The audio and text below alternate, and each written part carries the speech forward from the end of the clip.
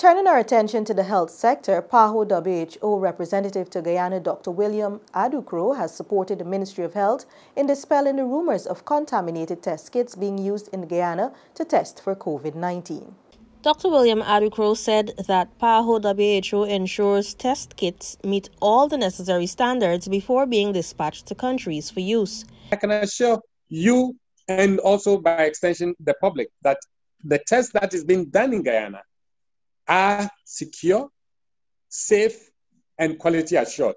So that if you get a positive, it's a true positive.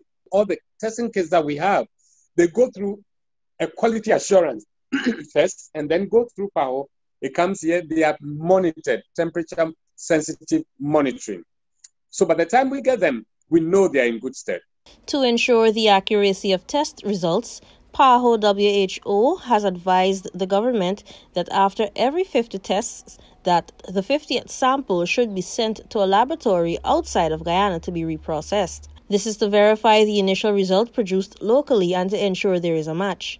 Meanwhile, Dr. Adukro addressed the notion some persons may have that being retested at a private health institution will produce a different result. When you test at government and it's positive, it's a PCR test.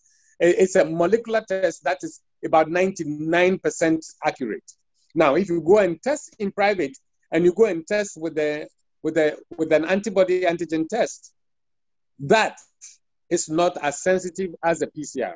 And that's why government is sticking to the PCR. And that's why WHO has not pre-approved any of the antibody antigen tests as yet.